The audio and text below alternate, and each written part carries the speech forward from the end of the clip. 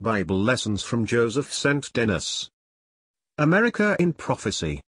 Lesson 18. The Sin of Provocation. In the previous studies we have discussed the mystery is that will bring judgment and deliverance simultaneously upon Babylon the Great.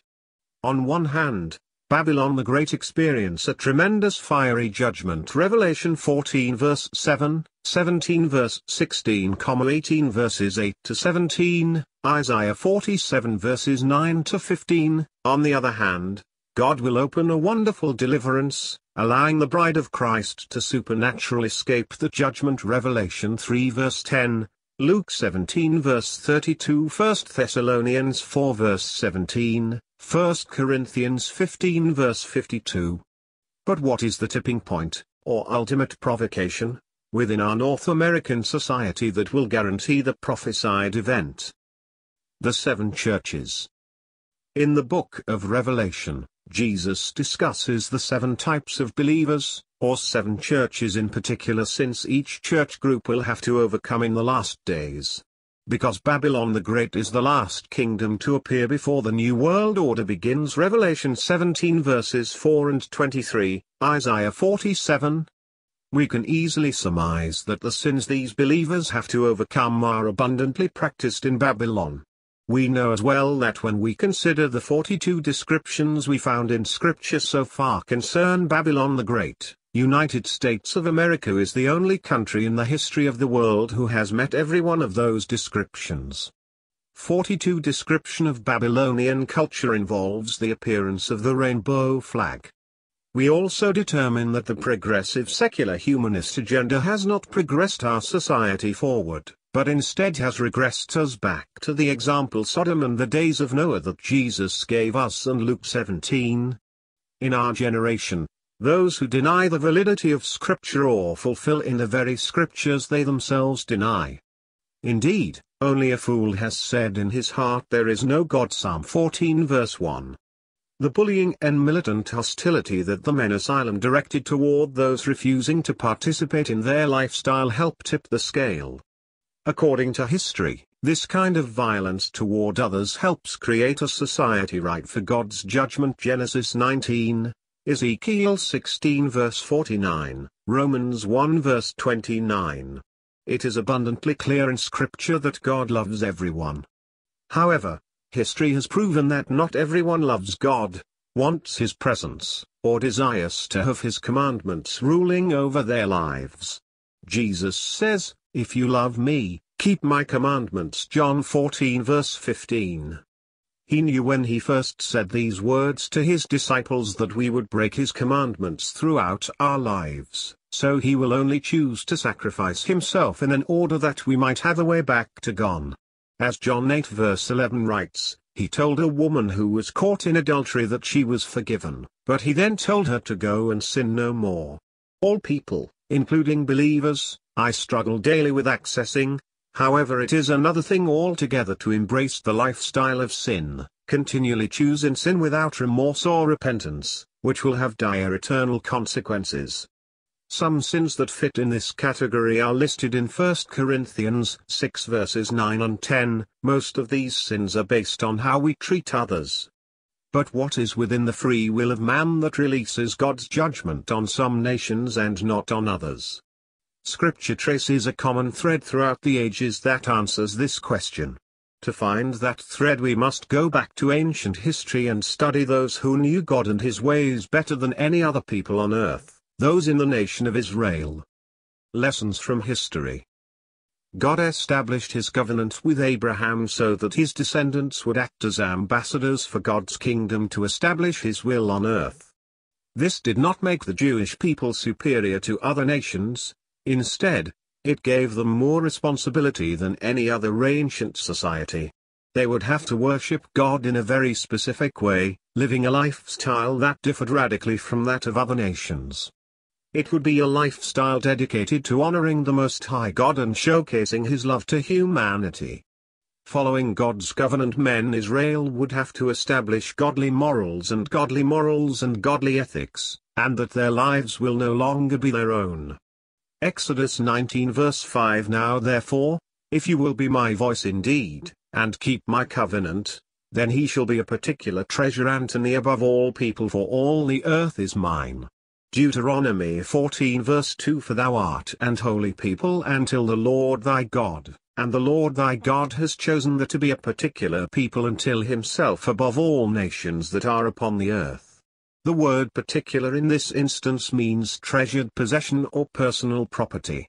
Is it any wonder that God told Moses in the very first the 10 Commandments that they were to have no other gods before him, for he is a jealous God? Exodus 20 verse 5? The Hebrew word for jealous in this passage is gana. It is used several times in the Hebrew text, and it means something quite different from today's negative interpretation of jealousy. It is like a loving husband who wants no one flirting with his wife. The Jewish people are so beloved that they are literally the apple of God's eye, as a prophet Zechariah states. For he who touches you touches the apple of his eye. Zechariah 2 verse 8 ESV. Of the 10 Commandments given to Israel, the first 4 deal with how the Jews were to embrace their relationship with God, the last 6 with all the Jews were to embrace each other. In other words, 60% of the 10 Commandments were social morals that regulated conduct for Jewish society as a whole. History shows that the Jewish people fell away from their covenant with God, bringing in dire consequences. God will raise up pagination to judge or purge his chosen people. Yet after a certain amount of time, once repentance was established, God always delivered them from their oppressors and brought them back into covenant with himself. Without any regard for God's commandments, Joseph's 11 brothers sold him into slavery. Years later their descendants also found themselves in the bonds of slavery. Once their time and judgment was over, however, Moses was raised up to deliver them. Over the course of that deliverance, guided to Egypt exactly what Egypt had done to the Jews. The 10 plagues or judgments that came upon Egypt were the direct result of Pharaoh's treatment of the Jews. During Israel's years in captivity, Pharaoh's birth control policy was to drown Hebrews' male children in a Nile as a form of sacrifice to the Egyptian god of the Nile. In 603 BC, Nebuchadnezzar, king of Babylon, decided to throw Shadrach, Meshach, and Abednego into a burning furnace.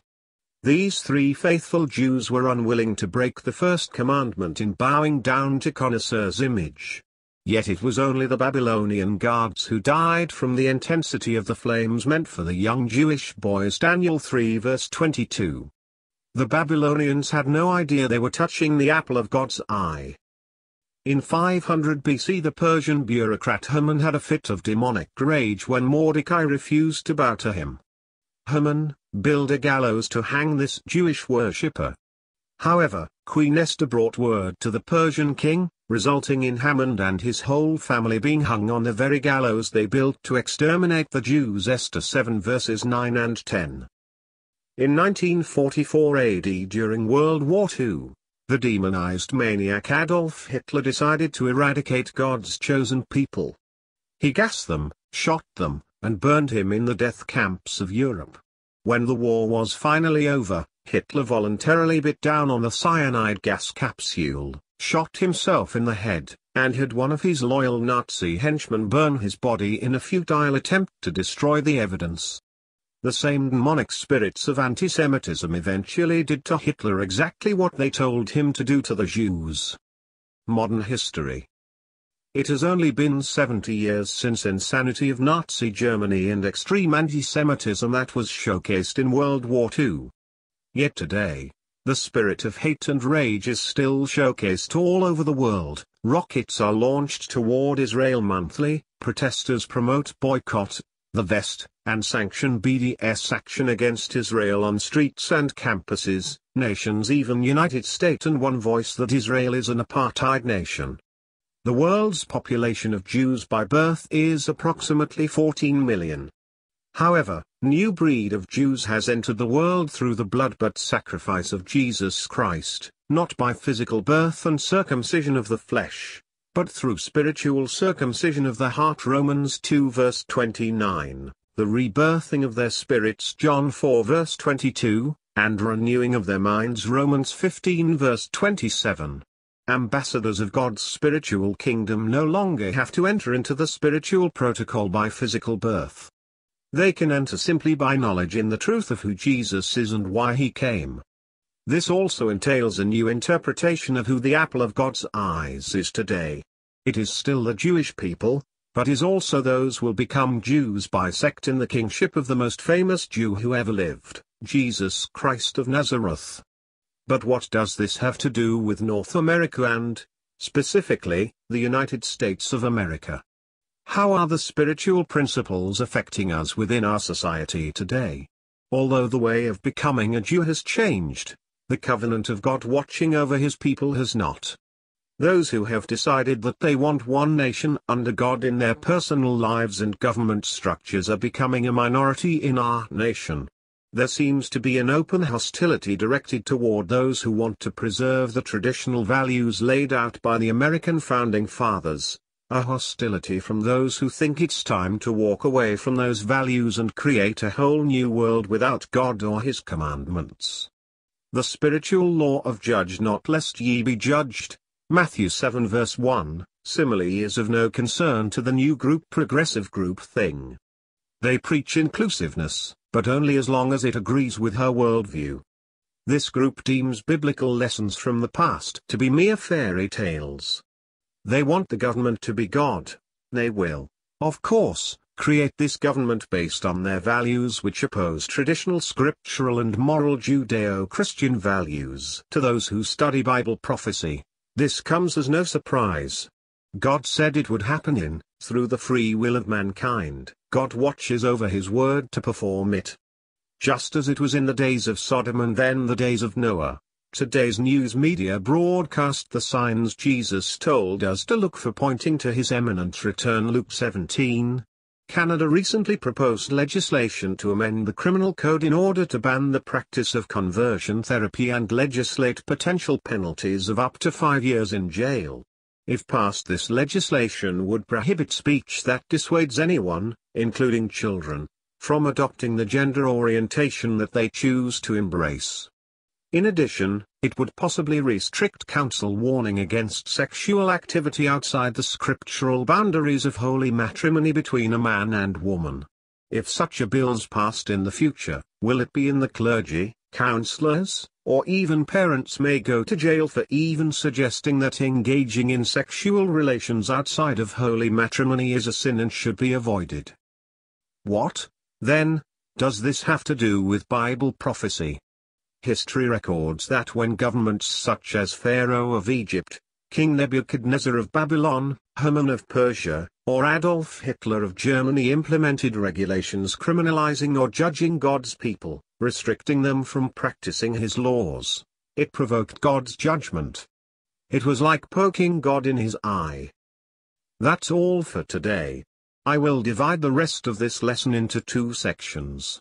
Judge not lest ye be judged, and God's response to the shedding of innocent blood. Be blessed and be safe, my brothers and sisters.